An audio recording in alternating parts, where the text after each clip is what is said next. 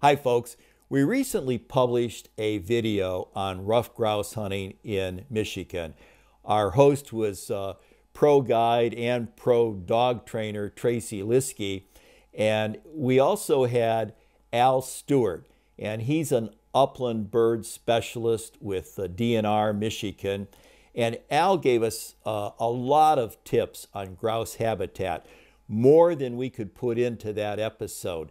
So we've done a separate little video here just of Al's tips on grouse habitat and what to look for. Enjoy.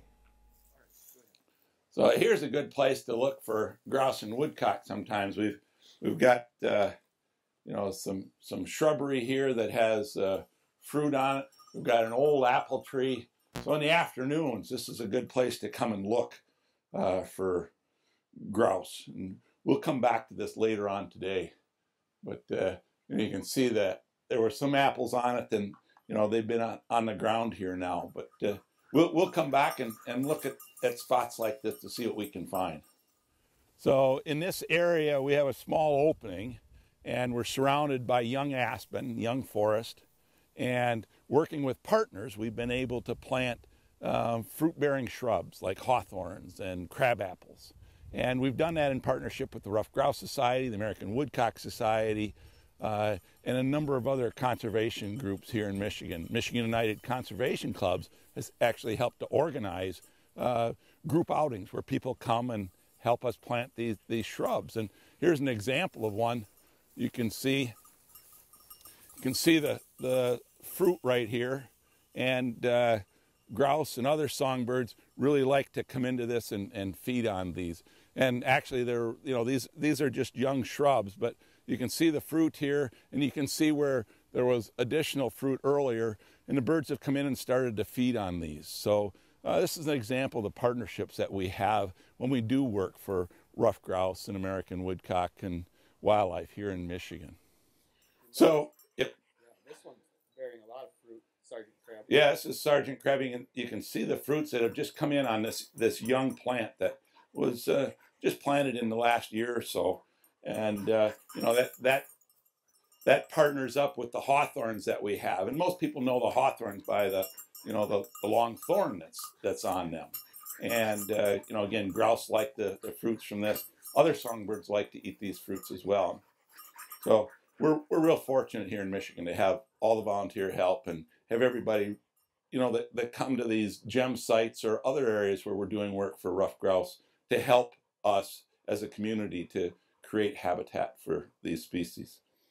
So this opening that's created here as part of the timber harvesting operation that we have for aspen in this area has produced a really great opening for, in the spring, woodcock will come into here and sing right on this very site and display. And then the females will nest within a quarter mile of this location. And so it's all part of the components that we look at when we're trying to manage for grouse and woodcock. And having singing ground sites for woodcock is really important. And this is an example of one of those areas. So here's some brambles or wild raspberries. You can see here's some dried up fruit. Earlier in the season, in September, this would be a great place to look for ruffed grouse. They come in and feed around in these when that fruit is just fresh. And I like to hunt along these edges where you find this, in September, early October. All right, so this is a good place to find ruffed grouse. We've got some conifers behind us. We've got some red maple here that have been cut. We've got the aspen off to the side. We're coming down into the lower edge where there's a wetland, brushy area, some tag alders. And that's a nice combination, a nice mix where you might expect to find ruffed grouse. When you look at the aspen that's out here, you can see that it's about 6 years old, probably cut in 2011. And it's really ideal for woodcock right now, and it'll be coming into its own for ruffed grouse within the next few years. This is some wintergreen that you find in the forest, particularly around aspen stands. And grouse really like eating these. Last week I shot some birds that had a full crop of these wintergreen fruits. Actually, you can pick them and eat them yourself, and they have a wintergreen flavor.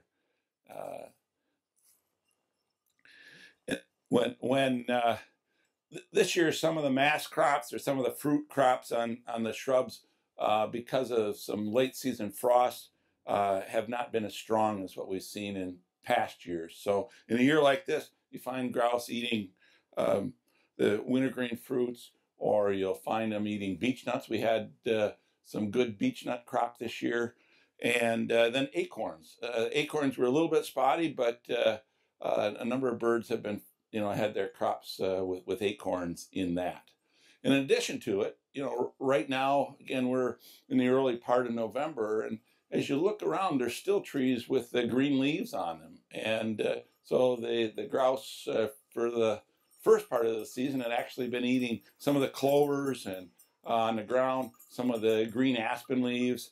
And now that's changing a little bit, but a bird shot the other day had aspen leaves, green aspen leaves in it, where the frost hadn't hit those trees yet. So we're looking for food right now. We're looking for places that a grouse might be. I try to think about it. If I was a grouse, what would I be doing right now? And we're trying to look in some of those places as we walk through the forest right today and right this minute. So we're hunting at a kind of the in-between period. A large part of the woodcock migration has gone through the last week in October, early October, and we're in the first week in November. Actually, the woodcock season is over right now, but I expected to find a few woodcock as we walk through these alder stands. We've had birds that when we've had satellite transmitters on birds or other transmitters on birds, we've seen birds come from the Upper Peninsula down into this area. The 11th, the 14th of October, of November, the 11th or 14th of November. So we could expect to find some woodcock here. Again, the woodcock season is closed right now, but this is where we would find them.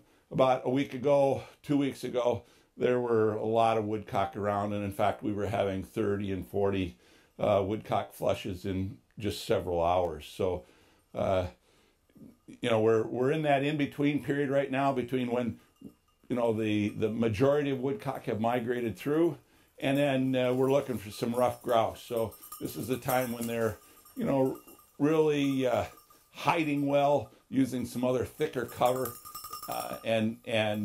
So we're working on the edge of some of that thicker cover right now in anticipating of finding some birds.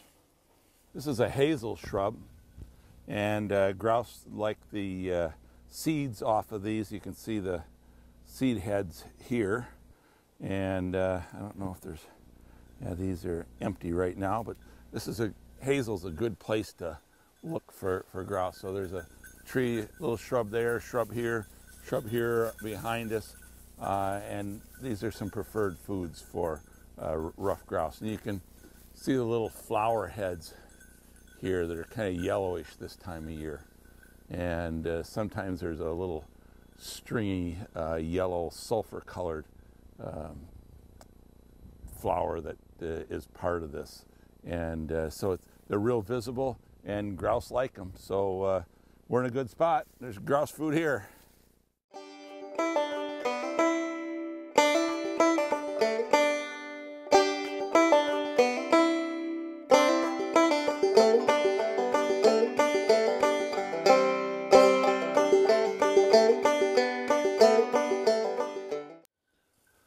So this is autumn olive. It's a non-native invasive species that, as you can see by even looking through this woods, where it's actually invading the forest. But as far as grouse hunting goes, these fruits right here are highly preferred by ruffed grouse. In fact, we call it grouse cocaine. If you have fruits like this, they just come in and just really gobble them up. And so we're hoping here at the end of the day to be able to find some birds in this autumn olive and in here trying to eat some fruits at the end of the day, just before sunset. So this is gray stem dogwood or panicle dogwood. It's really high in protein, and if you can find this kind of food source, you're going to find ruffed grouse. And it grows in a little bit wetter areas, but I focus in on this whenever I can. And if a lot of the birds that I shoot are just chock full, their crops are just chock full of this gray stem dogwood. It's a great plant for ruffed grouse. This is just a great spot for grouse on a cold, windy, rainy day. We've got gray stem dogwood with some fruits there. We've got some tag alders here. We've got some autumn olive, little red osier dogwood, and then all intermixed with some young oak, some mature oaks with acorns, and then lots of aspen all around us. So this is a great place. This is just outstanding for grouse, and on a better day, I think we'd be into them right here. It was a lucky shot, but we'll take luck any day. One shot, one kill. Yeah, there you go. So this is, you can look at it here. You can see the band on the tail, you know, the black band that goes across. It's interrupted there on the central two tail feathers. Now, that could tell you that it's a male or a female, but we move up here on the upper tail coverts and we see one dot. If there were two dots, then we would know that it was a male. It only has one, so it's a female. I like to remember that part by saying, if it's two dots, a male has two testicles, and if it had two dots, then it's a male. And this only has one, so it's a female. So, you know, it's a nice bird. We're just excited to be here and been able to connect today with actually the one bird that we had pointed and flushed today. So one for one. That's a nice way to start the morning. Every wild bird like this is a trophy. Oh.